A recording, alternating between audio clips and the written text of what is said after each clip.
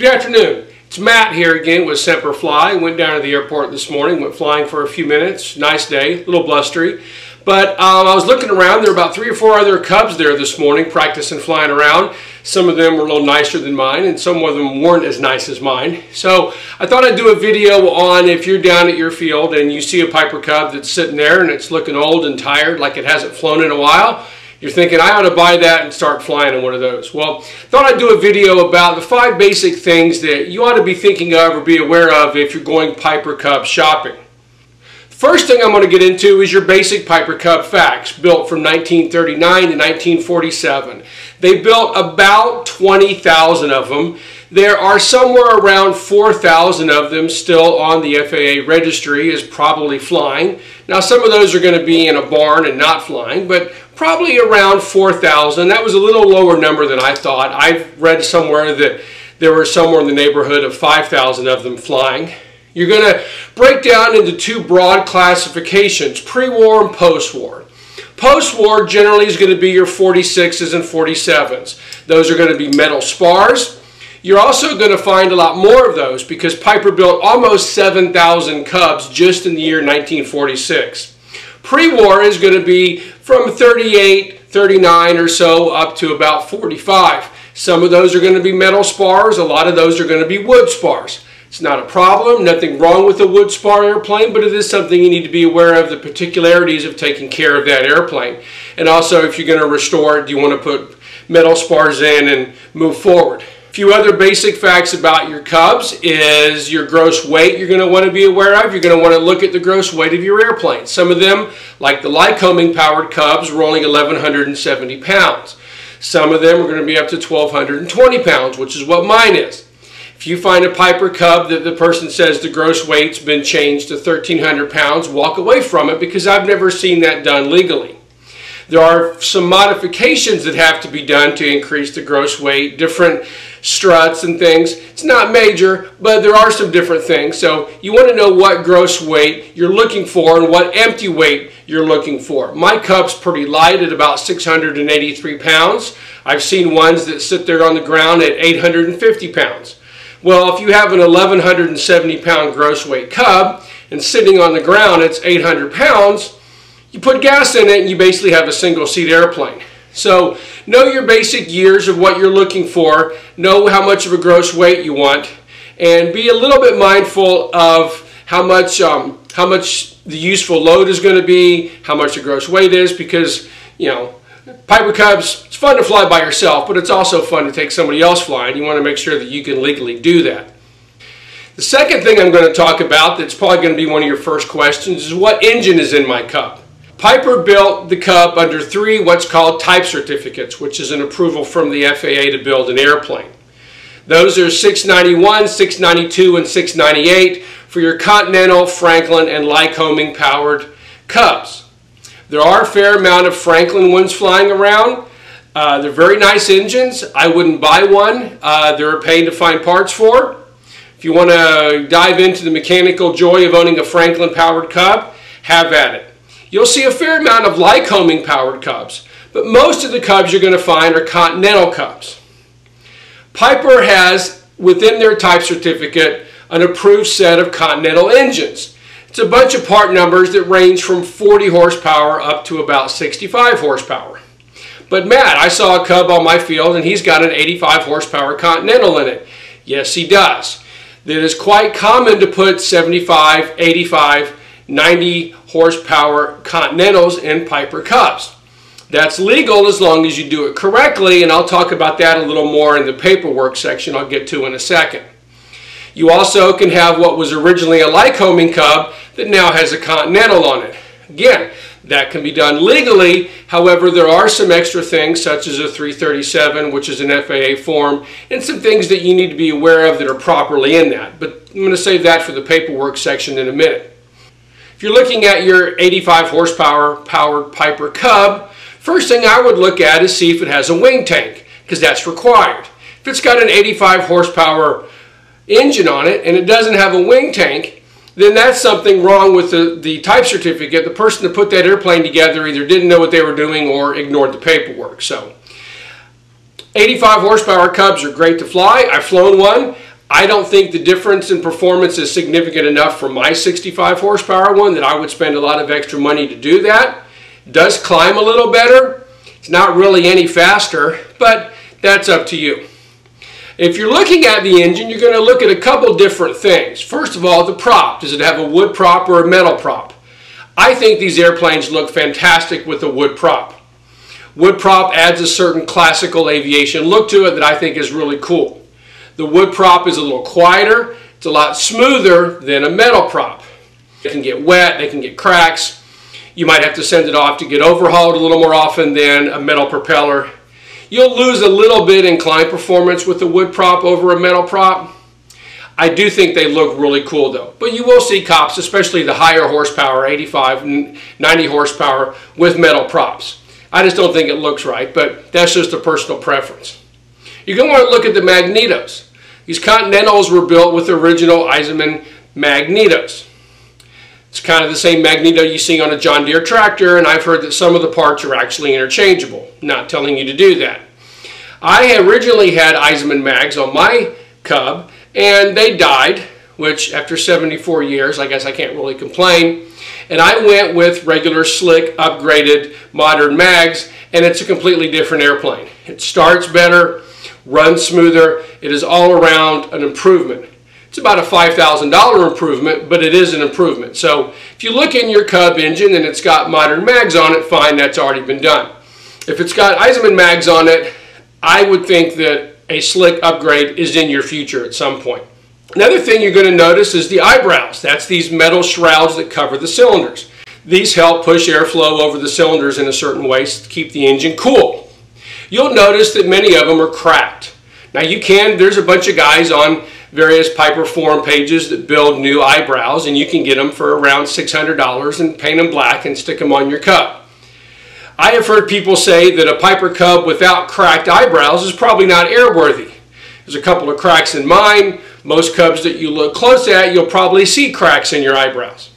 If you've got real bad cracks in the eyebrows, you can replace your eyebrows, fly your airplane for a while, and then one day, pretty soon, you're probably going to notice a new crack. So if you see a crack in the eyebrow, it's not a game changer. It's common in these airplanes. You don't want them to be too bad. You're not going to win Grand National at Oshkosh with a lot of cracks in your eyebrows, but you do want to be aware of that. The next area I'm going to talk about is fabric. You know, these airplanes, there's a metal fuselage covered in fabric. They were originally covered in cotton. You treated it with various chemicals. It got tight. You painted it, and that's what you flew around in. Cotton had a certain finite lifespan before it went bad. Actually, all the fabric can go bad. There are three common fabric coverings that you're going to see on a Cub today: Superflight, Seconite, and Polyfiber. My airplane's covered in Seconite. Now, my airplane was covered back in the late 60s, so the fabric is pretty old. It still punches fine. Now, what I mean by that is the fabric has a certain tension it has to hold to be airworthy. And there are various testing mechanisms that you use. One of them is called the MAL tester, after MAL aircraft. It basically looks like a big thermometer with a spring inside of it and a little thumbnail on the end of it. You push the end of it up against the fabric, you push the spring, and it reads how many pounds of pressure the fabric is holding before you punch a hole into it. The fabric, when it's new, is upwards of 80, 90 pounds, and it has to be down somewhere 20, 30 pounds to be airworthy, depending upon what type it is.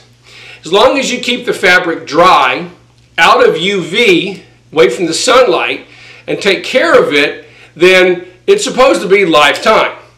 I've gone to Sun and Fun a couple times the last couple years, and I walk up to the various fabric vendors they have there, and I ask them, it says, hey, you guys say that Seconite is lifetime fabric. Is that true? And they've all told me, yes, absolutely. If you take care of Seconite, it should last longer than you will. Well, I'm kind of testing that theory. My Seconite is getting very old, my paint's starting to chip, but it still punches perfectly legal.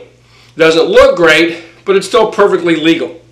But if you get a Cub and you're looking at needing fabric or wanting to redo the fabric, you will hear all kinds of horror stories about what it costs. I've kind of been in the midst of looking at recovering part or all of my airplane for about the last 18 months, and I've talked to a lot of people about what's involved in recovering my Cub.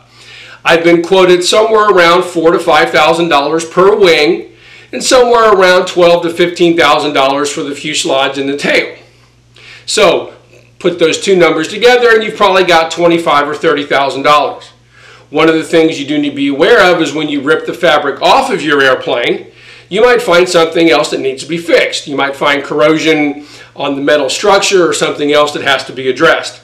So if you buy a Cub and you strip all the fabric off, in addition to the cost of the fabric, you are probably going to have to address some other issues in the airplane before you recover it. I've been told by a couple different people who've looked at my airplane that my Seconite fabric fuselage is in good enough shape that it can be repainted.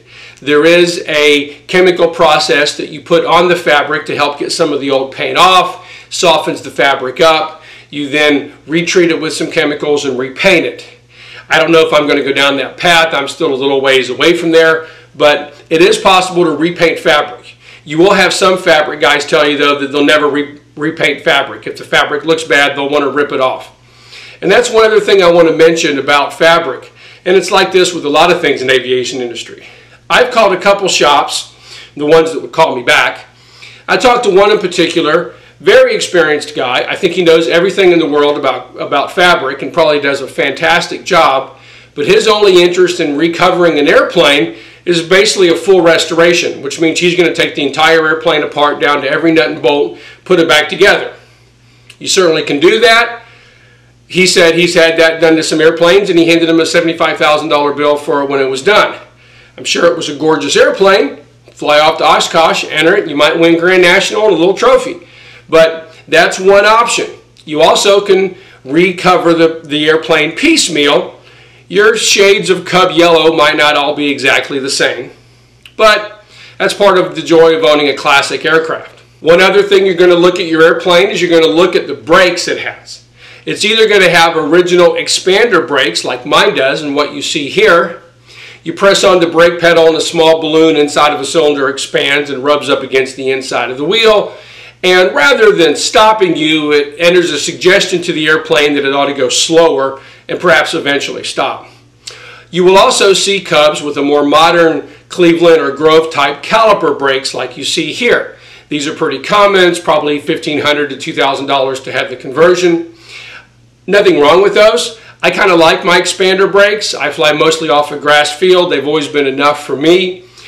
Expander brakes are getting difficult to find parts for, so if my expander brakes are ever really shot and beyond repair, it's a good chance I'll upgrade to Grove or Cleveland's at an annual, just because that's easier than chasing down a bunch of very old beat up expander brake parts to keep my expander brakes going. So most Cubs that I come across when I'm at airfields walking around, I see a Cub, probably 90% of them have the caliper upgraded brakes.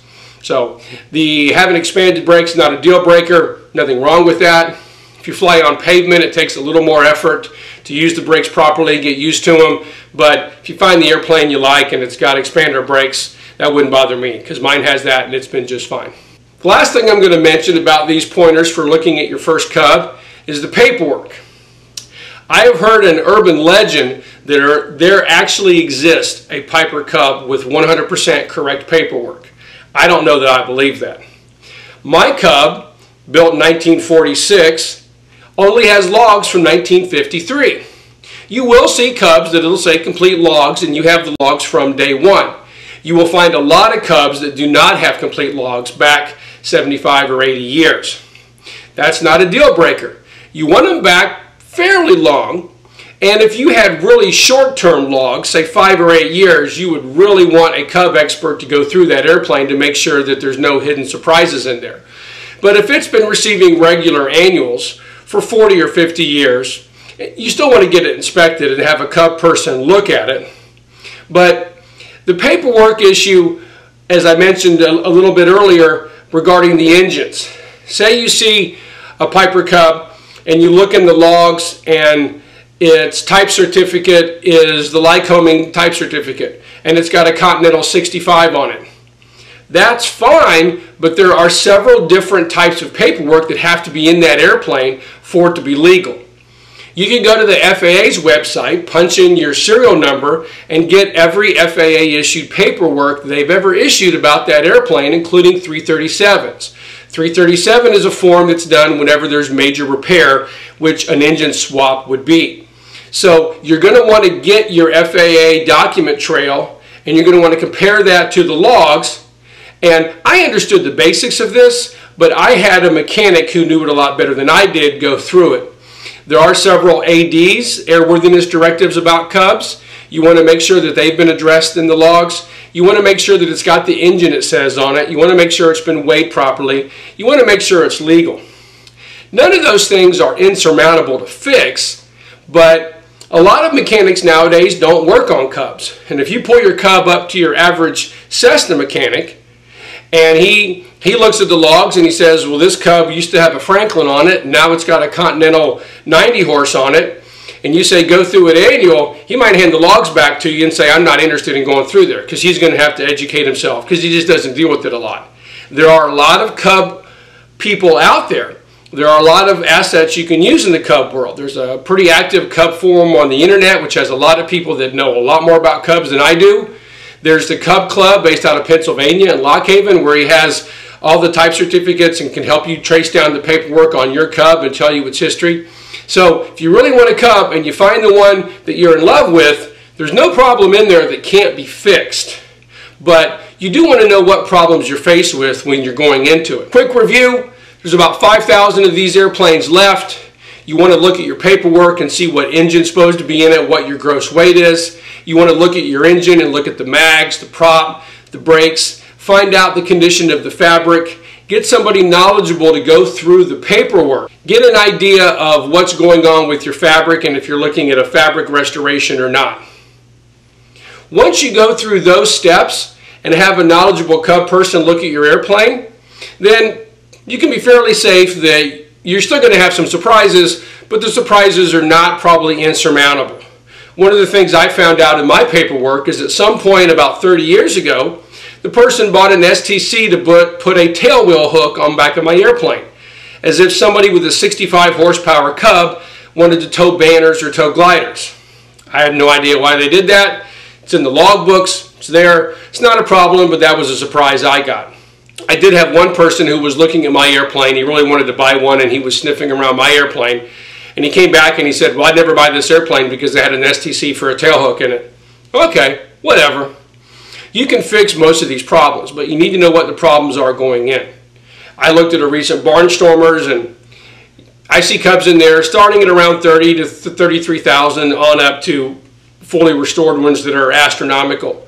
There was a Cub on my airfield that sold for $27,000 a few months ago that was mid-time engine, older fabric, 3 different shades of Cub yellow, but it was perfectly legal and safe to hop in and fly around on sunny Sunday afternoons, which is kind of what Cubs are made for.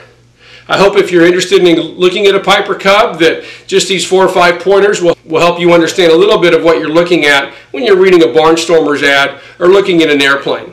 You'll still want to have an expert look at the airplane and the logs, but hopefully this will answer a few of your questions, because believe me, they're a blast to fly. In the meantime, if you've got a Cub or you're shopping, let me know your questions. If you like the video, hit subscribe. Keep flying. Thanks.